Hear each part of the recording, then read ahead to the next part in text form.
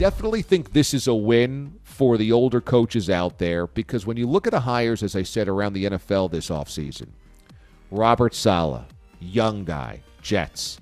Nick Sirianni, young guy, Eagles. Brandon Staley, really young guy, Chargers. Dan Campbell, young guy, Lions. Arthur Smith, young guy, Falcons. All of them unproven, inexperienced head coaches their first time around the block.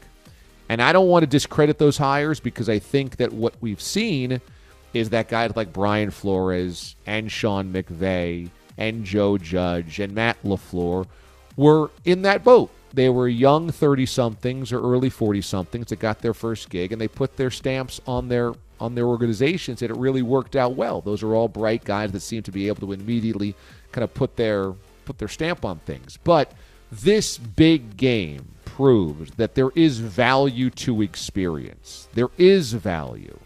And there is value to the wisdom that comes along with it. And I think that both of these teams wouldn't be where they are without their head coaches. I really do. I mean, Mahomes is amazing and Tom Brady's amazing. But there is definitely a part of them, of these organizations and their success, that is directly correlated to their head coaches. It's not like either one of these guys is passengers.